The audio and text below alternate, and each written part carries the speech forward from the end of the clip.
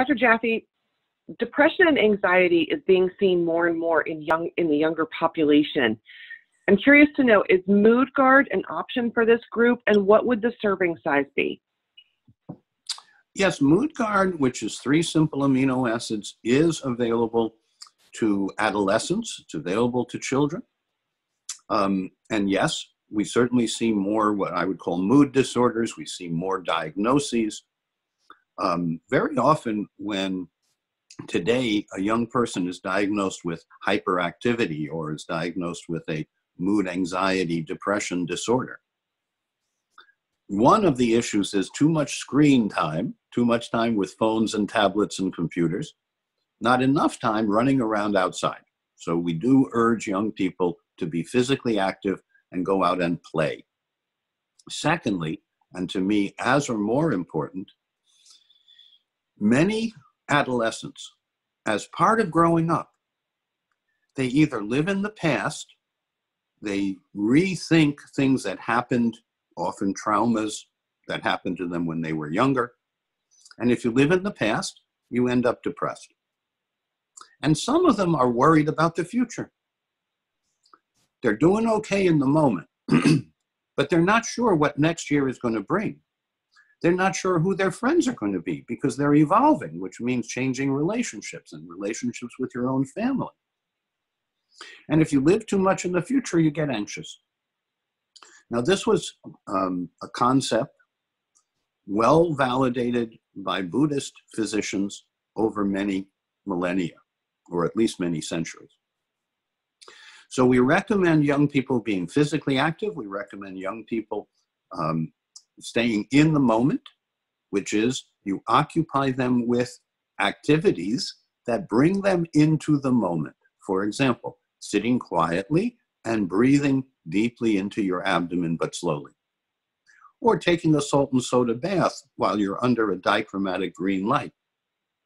Or any of the other physiologic ways of bringing a message of harmony and of hope to the pineal, which is deep in the brain, it's right near the 3rd ventricle.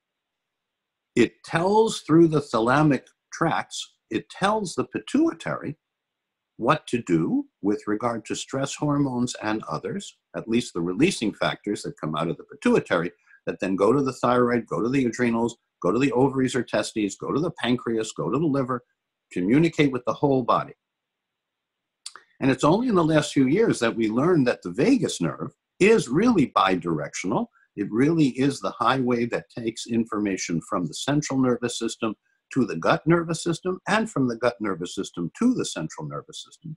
Whereas just a few years ago, when I was a young physician student, we were told that the vagus nerve only comes out of the brain and goes to the body, throughout the body. It includes the nerve that helps your diaphragm. And by the way, many young people with mood disorders are breathing too shallowly in their respiration. They're not breathing deeply. And as a consequence, they're not really moving their diaphragm. They're not really moving their intestines. And yes, young adolescents very often have either a sweet tooth or they a preference for highly processed fast food. And while I understand it's fast and I understand it has calories, when my children were growing up, we showed them that their body felt and functioned better when they ate whole foods, especially the foods they could digest, assimilate, and eliminate without immune burden.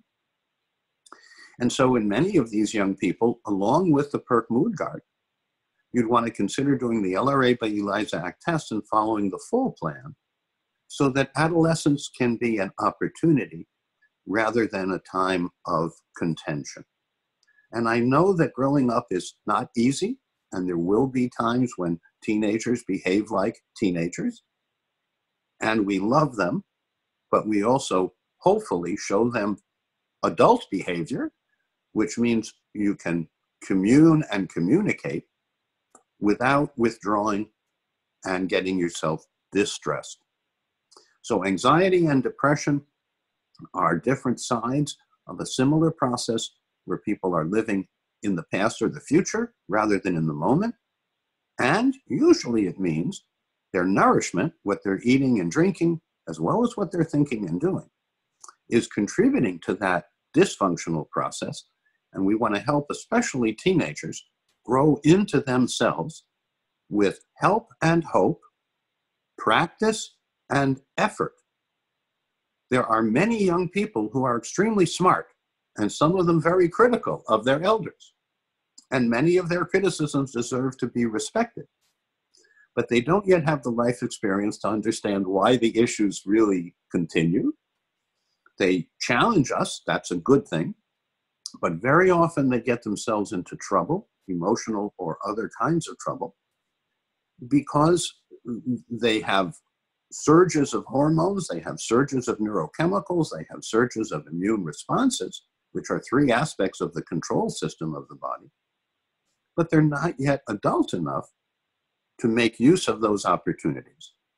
So in a sense, we want young people to tame without quenching their initiatives, but we want to do that in ways that respect nature and that help them grow into fully functional adults, rather than young people dependent upon prescriptive solutions, symptom-reactive solutions, which is what the conventional community generally provides.